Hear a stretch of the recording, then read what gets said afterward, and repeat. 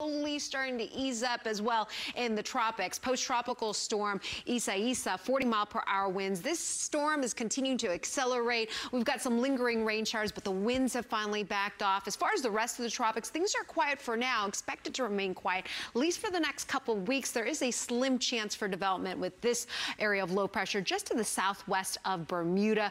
We have got still a lot of time before the hurricane season is over. We will slowly start to see the activity peaking by the middle of September, but expect some of these storms to start to develop later on this month and then slowly start to wind down as we get closer toward October and November. Now, today's rain chance only at 30%, keeping a low rain chance through the upcoming weekend as a heat ridge builds. You'll notice a lot of the activity from yesterday's storms really focused on the northeast side of town and to the east of I-45. Same areas impacted from yesterday could be hit again as we roll into the afternoon. Those of you in the western side of town, unfortunately, just doesn't look like you're going to get a break. These cooling downpours rolling in during the overnight hours or later on this evening, focused on mainly our far northern communities. There will be a slight chance for a strong, even severe thunderstorm. Otherwise, everybody feeling the heat.